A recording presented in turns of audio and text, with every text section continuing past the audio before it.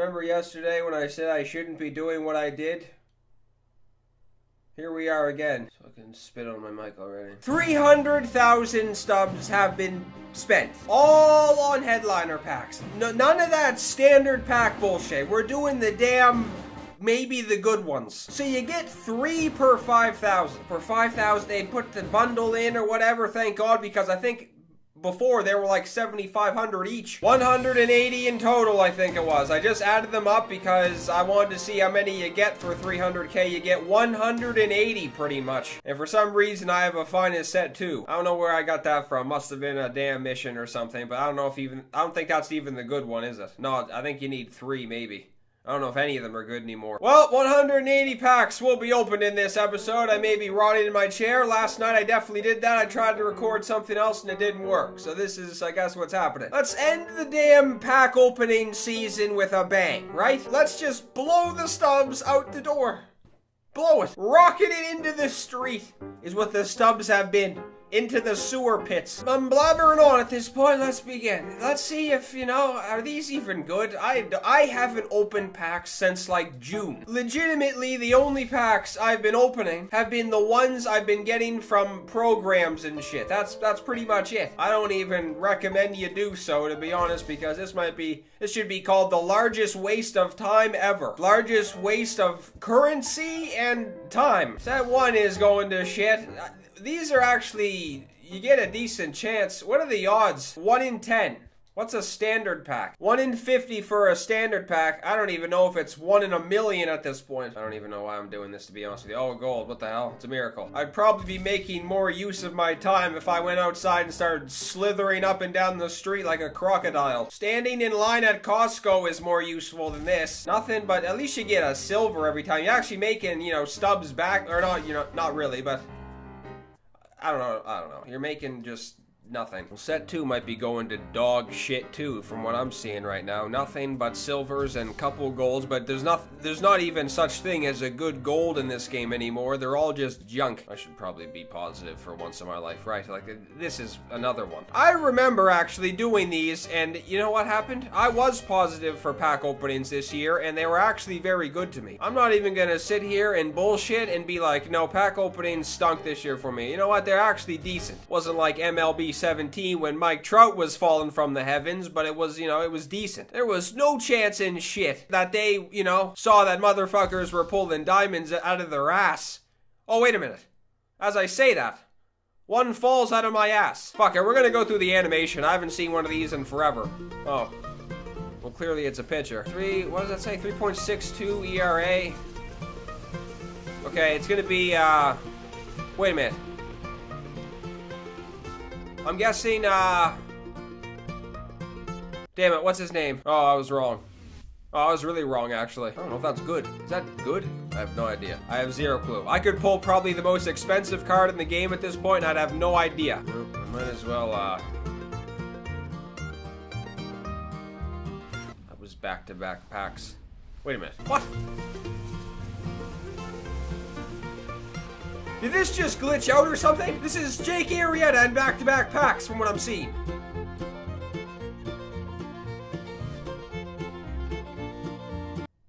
What? Oh, wait a minute. Is this because Arrieta is like the specialty diamond? Set 4, you have a chance to get Bill Mazeroski or Jake Arrieta. Okay, I was gonna say, I don't know if that's ever happened to me before. That would have been the most rare thing I've ever seen. Just pull the same diamond in back-to-back packs. What the hell's happening? If this is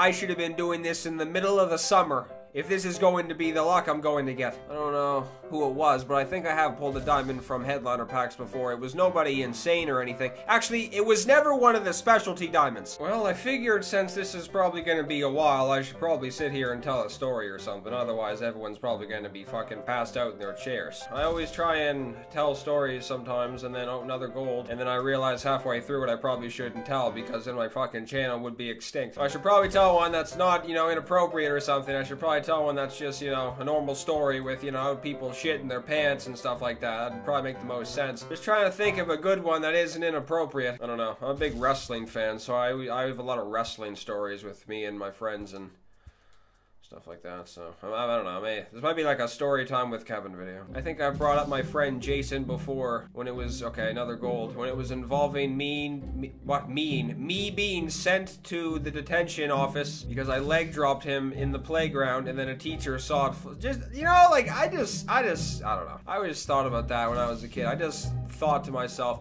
what the hell? What do people think when you do something insane? Like, when I was fucking flying off my bike, going down a hill full speed, people may have been looking out their fucking windows being like, look, honey, it's a flying kid. And then when I pulled off a leg drop on my friend Jason, what was that teacher think? I don't know why I always fucked with Jason, because he was one of those assholes who could dish it out but would never take it. If that didn't sound completely disgusting, I'm just realizing it now, but he would be the one to dish out the wrestling moves, but when it came time to him taking one, no. I fucking remember going to this guy's house. This guy had very strict parents. I hated going there. His parents may have been the most strict parents I've ever seen in my entire existence. So I go over there one day, and I remember I had to leave, like, they wouldn't even let me stay past like 5 o'clock. So I went there right after school, and then by the time 5 o'clock came around, they pretty much picked me up by the back of the shirt and threw me out. It was like Uncle Phil throwing out jazz. And we were playing SmackDown Shut Your Mouth, I believe it was. This is what happened. This guy, okay, here's a gold. Or what? All right, let's focus in on this first, and then we'll try and remember where I was. This is another Chicago Cub. This is Chicago Cub Day on MLB The Show 19. If you want to pull a Chicago Cub, run to your PlayStation as fast as you can. Oh shit, for a second I thought that was going to be the damn 99 Ernie Banks. Or can you even pull that from a, not a finest, a damn headliner? Anyway, where was I? I think the wrestling part. This guy would be choke slamming me like I've never been choke slammed before. And then all of a sudden, you know, it's like, all right, take the stunner. This guy would be dishing out stunners left, right, and center, but when it came time to this guy, he would be one of those guys who you'd kick in the midsection, and then he wouldn't go down and take it. Take the stunner! Like, I don't get that. That one friend who will take a wrestling move, you should stay friends with the rest of your life, because those are rare-ass individuals. His mom came downstairs to give us some snacks, and we were in the middle of wrestling. And then you should have seen the look. The look this woman gave me, I will never forget. She may have pierced my skull. I thought laser beams were gonna come out of this woman's eyes and fry me to a crisp. Oh, here we go again. Chicago Cub. Let me guess. Who is this? Oh, it's, Mookie?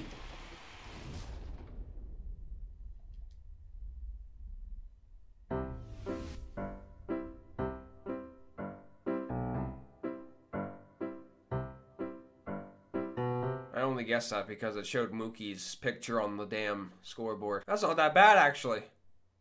Oh, I think we still have a shitload to go, boys. There is still plenty of packs to open. This is actually not even going that bad. Realistically, if I spent 300k on standard packs, I would have been in tears by now. 1,000 stubs, and I already have 26,000 now. Wait, what are the odds of pulling a gold?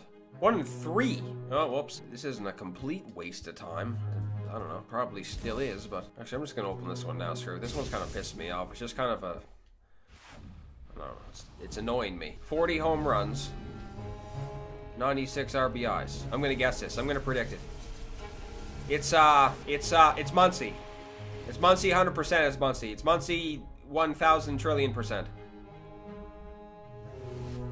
Okay, I'm on set 11 out of 25, but there is still a bunch from certain sets left, so I don't know if this will take 10, this could take 10 years or 10 seconds, I'm not really sure. Just kind of getting angry at the fact that I realized I just spent 300k on fucking packs in January. Like, this isn't even the beginning of the season or anything. This is like the end of the cycle if I've ever seen it. Dennis Eckersley or Lou Brock is in this one. I'd like to see a Dennis Eckersley, to be honest. I think he's still going for a lot. If I get Eckersley, I will fucking dance like a fool on camera. Only one left though, so I don't think that's probably gonna happen. Oh no, it's at 13. I think this one has the most in them. So this is who's in this one? Upton and Jim Palmer. Yeah. I hope next year they bring back the damn what were those packs from like MLB 17 or some shit? There was one of them. Come on, lucky number 13. Is that what it is? I don't know. This could be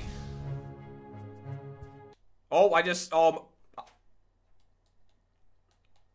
I was so certain that, you know, no more diamonds would have been pulled. I just completely skipped it, and it was one of the specialty diamonds. That's unfortunate. Jesus, man. What the hell is going on? They make it so you pretty much get one every damn time? That's like 4, I think. I may have gotten 4 of the specialty diamonds without getting like 1 all season. Sucks that it's not a really expensive one, but I guess the hell with it. I need to watch a movie or something. I need to do something tonight that isn't just gonna be me sitting here thinking about ways I can fucking waste stubs. What is good on Netflix? Like, I don't know if anything is good on Netflix. You go on Netflix and you're sitting there for fucking 20 minutes looking through the day. It's like, what is this? I don't know what this is. Once The Weekenders drops on Disney Plus, I may never leave my basement.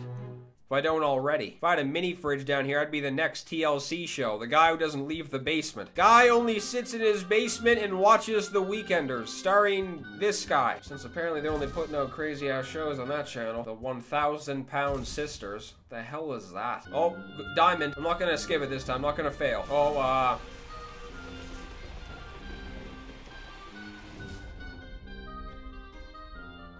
I should know this, but I don't.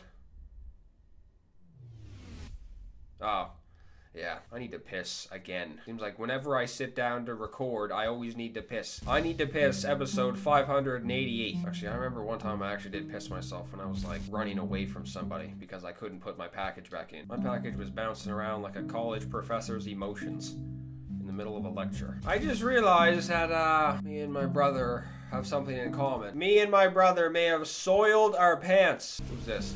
Indians? Well, Corey Kluber is almost like forgot he was in the game. I don't know if I've seen Kluber at all this year. I'm gonna have to remind myself to sell all these damn diamonds because I might be able to get a decent amount of stubs back.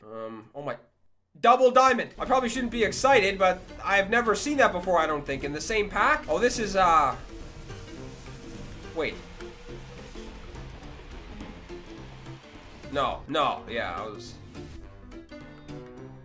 I wasn't sure for a second. Fernando Rodney is the first one, and then who the hell is this gonna be? Okay, this is Chapman. Yeah. I think it had to be. 2 diamonds in 1 pack, that's not that bad. This is actually not that bad. I really thought this was probably the worst decision I've ever done in my life, and I'm kind of changing my mind now. I don't know if I should have sold him, but let's see if there's any more. Why not? What? Why not? Nice voice crack. We're getting close to the end, though. This is kind of counting down. I'm on set 20 of 25. There's only like 11, 22, 27, 33, 42, 50. There's 50 left, exactly. Wow. I want a diamond that is like over 50K. Maybe the last sets, because they're newer, if that makes sense. Like, obviously the ones from like set 1 and shit are probably not that expensive anymore, but like maybe from the later sets you can get one. Who's the later sets? Raleigh Fingers and Jose Reyes are the last set. Who's gonna be in this one? Oh my Jesus. And there's pictures everywhere. I pulled like 90% pictures. This from the Rays again. Oh no, Blake Snell. Yeah, I didn't. Oh no, what? Charlie Morton. I don't know, I haven't opened up packs in so long, I just kind of didn't expect to pull any. But then I remembered you actually have a decent chance to pull one from headliner packs, so this is not bad. Jesus, Juan Soto was close to being a Diamond Live Series wise this year. I don't even know if I knew that. He was an 84. I think if I read that right, otherwise I look stupid, but yeah, I think he was an 84. Come on. 2 golds. Man, I'm probably gonna have easily over 100K when this is done with. Oh! Wait a minute. This looks familiar. Yeah, no. What? Just Lindor? Yeah, I don't, I mean, it possibly could have been Jose Ramirez, but I think, yeah. All right then. Man, this is kind of fucked up. Like, I don't know. Has anyone even been opening these headliner packs? Because, I mean, I guess this is, what, 180? This was standard packs. This would be the most insane thing I've ever seen. But the fact this is headliners is kind of, you know, yeah, quick sell that asshole. Nobody was happier, Nobody was more happy than me than when Osuna got traded. Dude, I was reading earlier too. Are they actually?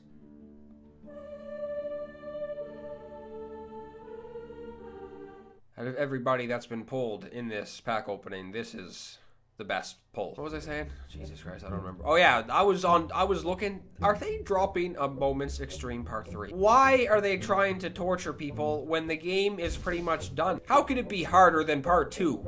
Right? That damn Kenley mission was the stupidest thing I've ever seen in my life. And I've seen my biology teacher give me a 47 just because she didn't like me. Oh, another diamond. This could be an expensive one. This is set 24, isn't it? From the Padres. Oh, wait a minute. Oh, I don't know. I don't know why I said that. I have no idea who this is. I was gonna say...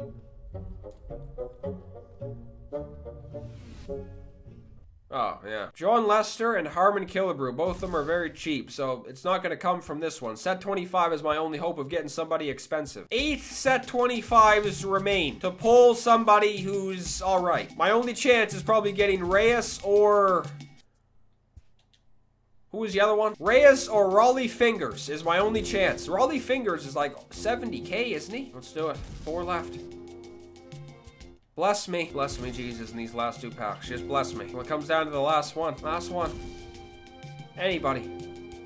Not a soul. Probably see the waterfall coming out of my mouth on that one, but 70,000 stubs have pretty much been made just from quick selling silvers and golds from this. I don't know if this was the largest waste of time anymore. It probably was. I don't know if anything I do on this game anymore is anything but a damn disgrace.